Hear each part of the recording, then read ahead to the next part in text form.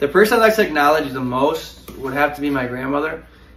She was the rock of our family, and I mean, unfortunately, she passed away in 2017. But every day I get to come to work. I work at my house, but every time I come to my office in my house, I get to look at this. I mean, I look at this while I work. But it's just, the battle she fought was just horrible. But she always smiled, and every time I came around her, she would smile and show me that she was strong and that she could do this. And I mean, just right there, I mean, when a person's feeling that way and you feel so helpless and they're still smiling to show you, I mean, that they can do this, I mean, it means a lot. And it sucks that people have to go through that. But just what she came from, I could talk about it for hours. I mean, she was just a heck of a woman. And I'm proud to be able to say that was my grandmother. But yeah, I mean, when she passed away, it's kind of a big reason why I came over to this. And I really want to acknowledge her because she went through so much in her life. I mean, she had 16 siblings. I mean, and they lived in Sicily. They had no education. They came to America. I mean, my grandfather passed away of a massive heart attack, and he was 39, and she had to take care of herself and 4 boys. And she overcame that, and the business that my grandpa left her, I mean, she turned it into an empire with no education. And she was just a beast. And she kind of, all the hard work that I have and all the morals and everything I live by is, I mean, her.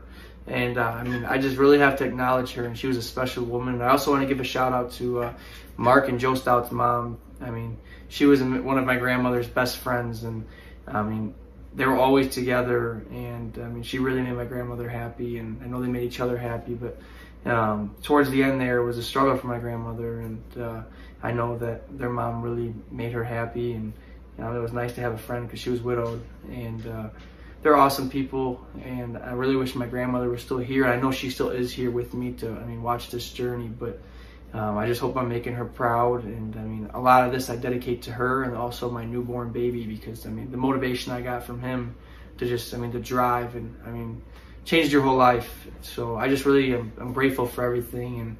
And I mean, there's a lot of people I wish that were still here that we've lost, but I do it all for them and myself, and I just hope they're proud. The best way to describe the journey, I mean, it was just crazy and it went so fast. When I first started, I was going to school full-time, working at my family's restaurant part-time, doing this part-time, and rehabbing my first property when I had time. So, I mean, I'd literally go to school at 7 in the morning, get done at 11, go to the office, sit there with Gino, and then I would go to the restaurant, work there until 10 or 11 at night, then come home whatever nights that we could and work on the house. So it was crazy. It was a lot, I mean, a lot to handle, and it was just, I always was doing something. But then, you know, I finished school the next year, started coaching football. Was doing that, varsity level here. Team went 9-0, it was so much fun.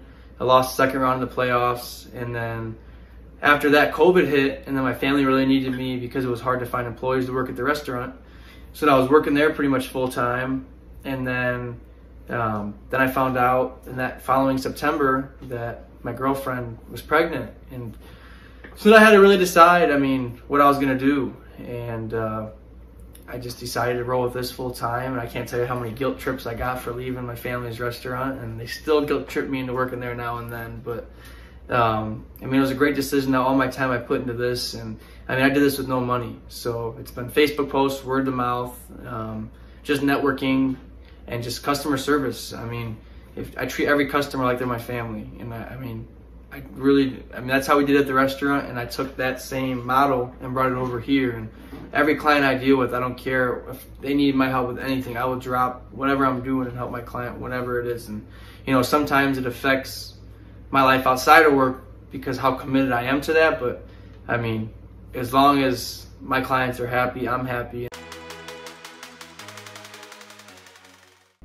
My advice on how to enjoy the journey would be just to have fun. Know when it's the right time to have fun, and know when it's the right time to work. But I pranked Gino so many times, I'm surprised the guy still has hair.